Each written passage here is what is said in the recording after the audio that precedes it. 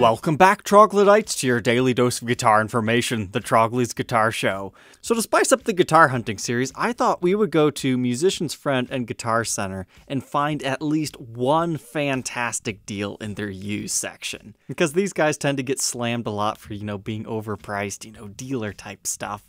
So I thought it'd be a fun little challenge. And I just recently figured out that there are used guitars sold on Musician's Friend. I had a fan of the show send me something, and it's like, what? I didn't know they did that.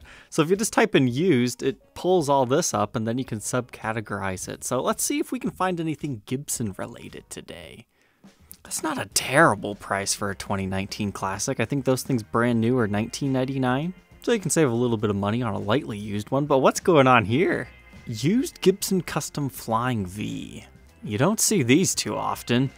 And I'm pretty sure these are just Guitar Center's listings, but since many of the stores are shut down, they're just started to sell them here or something. I mean, what's kind of unique about that is you can actually gain some of the Musician's Friend rewards points by buying used instruments now. So this looks by the serial number to be a 2018. I mean, $3,500, that does not seem that bad for this. Okay, maybe I'm wrong. Maybe that's just how much they go for. It looks like around $3,000 on the used market, plus or minus like $400. I'm kind of surprised by that. They're fancy, but they're not traditional, and maybe that's why a bunch of people don't want them. So that's priced at the top of the heap, surprisingly. Oh, but how about this? Les Paul Standard Premium Plus. I guess it depends what year it was made. That's kind of the downfall I'm seeing right away. The descriptions are very lacking. But so far, it's looking pretty clean. All right, so that's very clearly 2007, so that means it's going to be one of the earliest chambered ones. So $2,000 for that, that's definitely towards the top of the market. I'm really hoping we find like a rare guitar, because sometimes you get lucky. They don't exactly know what they have, or they label it wrong. Or you find a guitar that just doesn't show up too often, like this guy. So 2003 Les Paul Jr. Special. Oh man, I'm glad Gibson doesn't give things crazy names anymore, mixing two names together of different models. $1,000. It appears somebody put some sort of a Bigsby on there, so I'm not a player on that one, and we only get one photo. You don't see these 2015 Deluxes too often. Oh, nice. That's not half bad of a deal. I think I sold mine for like $1,400 or so. But you gotta remember, mine was really special because it had that super figured body. This guy's just plain. But if you're looking for one of these 2018s with that limited edition headstock decal, $1,140, not the worst price I've ever seen one of these things go for. If you want to learn more about that, you can check out the Trade Tuesday episode where I reviewed one of those. Oh nice, one of those Ocean Green 2017s. People are always looking for those. That was a super popular finish for that year. Oh, they even got an SG Supreme. People fawn over the Les Paul Supremes, but the SG Supremes, I don't know, maybe people just don't know about them enough. I've had one of these before. I think mine needed some sort of a repair. Generally, you can pick these up anywhere between like $1,100 for super beat up examples, and this is definitely top of the market range, 17 to 19. But it appears to be in okay shape from the photos, but yet that headstock, well, I guess the headstock looks okay too. From far away, it looked a little bit suspicious as to how much it may have aged. Oh, sweet. Dang, I didn't even know Gibson did a limited run RD bass in 2018. I thought that was like 2014 or something. Is this Chris's signature guitar? Is that what it is? That one must have came out slightly before I was paying attention to brand new guitars. I love the volute on that. Usually Gibson messes up the reissue volutes. They don't quite look right, but that almost has the exact look that it should have. I wonder if they called it the RD Artist because they did whatever these fancy electronics are on them, symbolizing the original RD Artists. Because the original RD Artist basses, they are much fancier than that. Because they get the F-hole on the headstock. I actually have had one of those before. It was the curly maple top version. Chicago Music Exchange bought that one from me in a hurry. Anything else interesting on this page? That's kind of freaky. What is that? One very not so detailed photo, and it looks like it has like HP specs to it. Like we've got the metal knurled knobs, you've got the chrome toppers to the pickup rings. It's interesting. That's a strange 57 reissue. Somebody had to have customized that. But being a 57, that's not the worst price. Usually anywhere between $25 to $35 on the newer R7s. But then again, I can't even see the headstock, so who knows if we're actually dealing with a custom shop historic reissue. There's a 2020 SG Custom. There was another YouTuber that just purchased one of those and made a topic about Richlight lately. His would not be a 2020 though. Oh, that's funny. They're selling it for $849. That's more than it was brand new. That's funny. They had just recently blown those out too. They should know better than that. But I guess now that the blowouts are done and they're no longer available new in most locations, maybe they will go back up. I thought they were pretty good guitars, to be honest. There's a Blueberry Burst for anybody looking. Oh, whoa. Is that pink? Or is it just really bad photography? I wish it was pink because that'd be cool, but I think it's actually meant to be red. Yep, yeah, you can see it now. 2016? I have one of these. We unboxed it like 6 months ago. Mine will be significantly cheaper than that, so I don't think that's the deal we're looking for. What's up with that? $7.99. $8.49. Okay. That just goes to show you that Guitar Center store doesn't really know their pricing that well. I'm really hoping we can run into one of those really hard to find artist signature guitars. Yeah, see, there's something. A Lee Ritenour Custom Shop L5. Not exactly what I had in mind, but something interesting nonetheless. Ooh, I like that. You get the fingertail piece, or whatever they call it. And I just love L5s that only have that neck mini humbucker. They look so classy. I would love... Whoa. What happened to our frets? Did somebody refret it already? Jeez, those look like massive frets. That's the other thing that kind of scares me away is there's literally no description on these things. But since there's no description, they usually are pretty lenient with returns. Cool! They even have a Firebird X. So there you go. If you're looking to purchase a Survivor, it's here. They don't tell you if they're including any of the electronics that you should have with it, but hey, you can buy it. For a short period of time, people were paying crazy money for those things. But I think the hype has kind of died down a little bit, so most people are just like, yeah, Firebird X, don't want that. Oh my goodness! Even worse, they want $1,000 for it after a 7% discount. That's gotta be a typo on someone's part, because it's not even that much in store. Looks like they've got some kinks to work out in this new program. I would almost venture to say that's a deal. Gary Clark Jr. SG. You know, we haven't heard anything about his signature Flying V in a while. Hopefully they release that thing soon. Maybe put real P90s in it this time, not these other P90S type pickups. Yeah, these things, I see them on Reverb all the time for like $1,500 to $1,600. That's not a bad price. I think we found something that we could slightly classify as an okay deal. Looks like they got a Reverse Explorer. That's pretty cool. Unless you're an absolute end user and it's mint condition, has everything, it's not worth paying that much. Like the most I would pay is $1,100 because I don't want to have to ask any more than $1,400 for it. This thing's pretty sweet. ES5 Switchmaster. Seems to have a decent top going on there from the Custom Shop Crimson division. The back, it could be better, but they've got a decent neck on it. But that headstock looks really weird from that angle. Like, what happened to it? It's got such a deep carve, but yet on the back it looks right. Got 17 pages, and we're only on 6. Oh, cool, they even have a red one, so if you want a complete set, yeah, if you go to Reverb right now, looks like there's only red ones available, so sometimes you have to do some deep diving if you want to find other colors. They even have some of those LP8 monitors. I was really on the edge if I should actually have purchased the ones that I did, but I love that I have because the LP8s are all sold out everywhere now. So I think I paid around like $180 each, and they still sell around that $500 price point. So I do not regret that purchase at all. See, there's even a set for $800.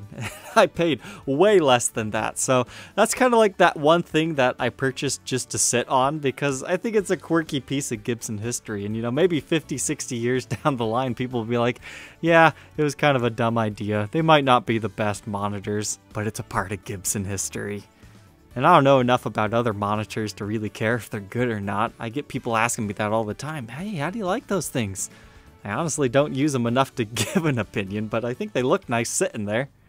Whoa, there's a freaky modified thing. I didn't think Guitar Center took modified guitars.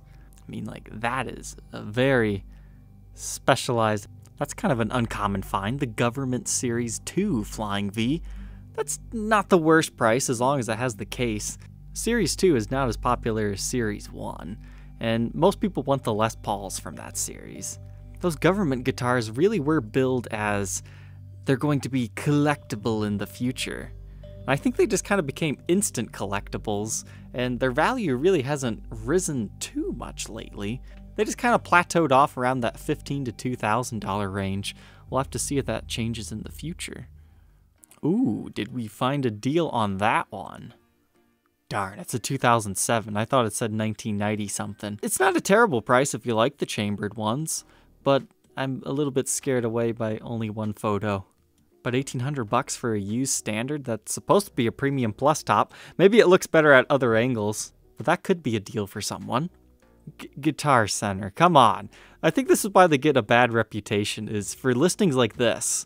Gibson 2013 Les Paul Traditional. This is not a traditional. This is, I think, is it a 50s tribute studio model? Oh my goodness. Somebody needs fired at that Guitar Center, because if they've priced it like that, that means they probably paid, you know, at least half that. So if they paid $800, that's, you know, top market value. That one actually has a pretty nice top though for a studio tribute. So definitely no, it is not a good deal. I guess at the same time, maybe they just uploaded the wrong photos for that listing, so it's just kind of a listing error. The other thing about Guitar Center is they do not haggle on their used prices. They just have like a price drop system. Like if it sits for 60 days, I think then they start cutting the price or maybe accepting offers. But generally, haggling does not go over too well with them. They've got one of these modern double cutaway ones. I did review one. I would be interested in the Duesenberg version, the semi-hollow one in like a pink finish. I think that would be a fun review and demo. Oh, nice. I think we found a deal. $1,079.99 for a Hot Rod Studio. These things pretty religiously sell for about $1,500. And I've been looking for one because there's been people that want me to review it. So it looks like our last one was $1,100, $1,399, $1,574, $999. Man, if we were still doing Trade Tuesday, I probably would have ended the series with this. $1,079.99. Does it have the case? Made in USA, this product comes with a case. Doesn't tell us anything else about this. But yeah, this one must have sat for a while. That's why it's got the 10% discount. This thing's always reminded me of the Buckethead Les Paul, because you could just take one of these things and refinish it in white. And you've already got the double white pickups. It's for the same pickups. You could install the kill switch. Man, I just sold this guitar for myself. I'm adding that puppy to my cart. I guess the only downside to that is it's not a baritone guitar. Oh man, they're gonna charge you for shipping? There we go, we're all set on that. I'm looking forward to that. I was originally looking for one of these for like $800, but I had so many points saved up it was actually free. I guess now that I've purchased it, it wasn't a screaming deal, but it was good enough. I've wanted to review one. I'll be able to get out of it anyways. But man, Guitar Center's just where Firebird X's go to die. What did they do? Dumpster dive the remnants of the beat up crushed ones and piece them back together? Who knows? You know, I want one of these for like $2,000 to like $2,250 because I don't think anybody should pay more than like $2,800. So I think this is fair if you just happen to love Tokyo. Why is it in the USA? I don't know. You'd figure some Japanese collectors would want to snap it up. I think these things were like $4,500, $5,000 brand new. Terrible investments brand new, but man, I would like to review one day. I'm not sure which Skyline I would choose. It's probably just going to be whatever I find a good deal on, because it's just a weird 2018 exclusive, I believe. There's another 70s tribute. That's not a bad price either. It's getting hard to find these 60s, 50s, and 70s tribute guitars. Somebody even has the witch hat knobs on it. yeah, I would have to say that is a very fair price coming from a Guitar Center used listing. You could probably get upwards of $850 on Reverb for it. That's another one that I've wanted to review, but I don't want to pay much more than like $450 for it, because once again, $600 to $650, that's about top value. Is this one black? I'd like to do one of the wine burst ones personally, so I'll leave that one for someone else. That definitely stands out within the bunch. Does that have abalone inlay? Wow, looks like it. Must have been a limited edition thing for these premium quilt tops. It's got the HP style knobs as well.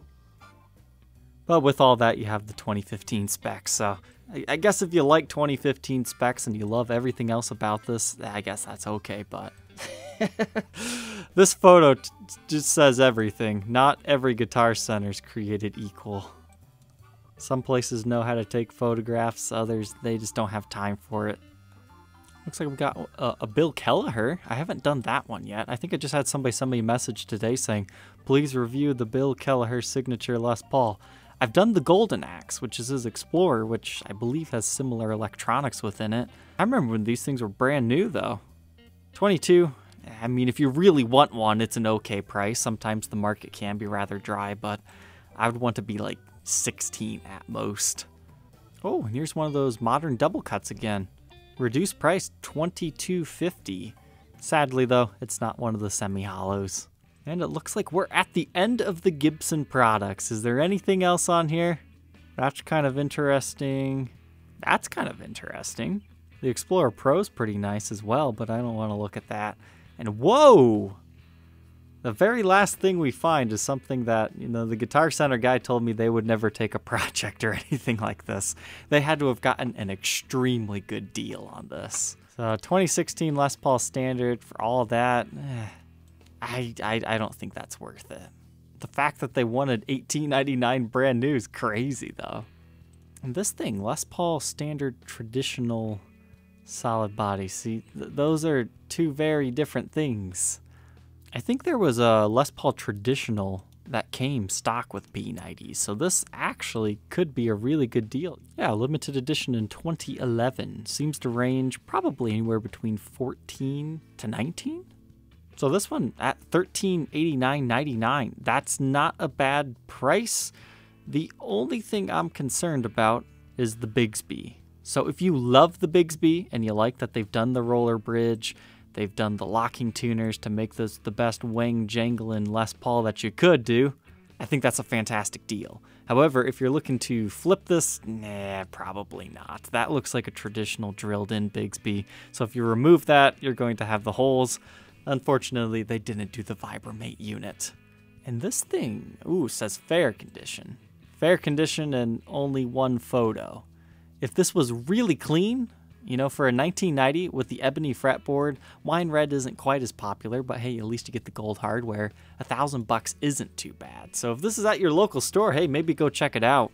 Or wait till they put it on 10%, but that was actually fun. I didn't think I was going to find anything. Like maybe just a few that I'd be like, yeah, if you really want it, it might be right. But I had no idea I was going to buy something tonight from this search. My final thoughts and opinions of buying from Musician's Friend / Guitar Center online with used. Definitely consult somebody that knows what they're actually talking about, because as you saw, we did find some listings that were improperly listed and priced. But I don't ever think you're at risk of being scammed through these guys, because 45-day returns, that's pretty good in my opinion. Most of the things were priced towards the top of the market, but hey, you're buying from a chain store dealer. What did you really expect? But it is possible to find a deal at Guitar Center. So I hope you troglodytes had a lot of fun doing this with me. Don't forget to like, comment, and subscribe, and we will see you tomorrow on the next episode. Take care.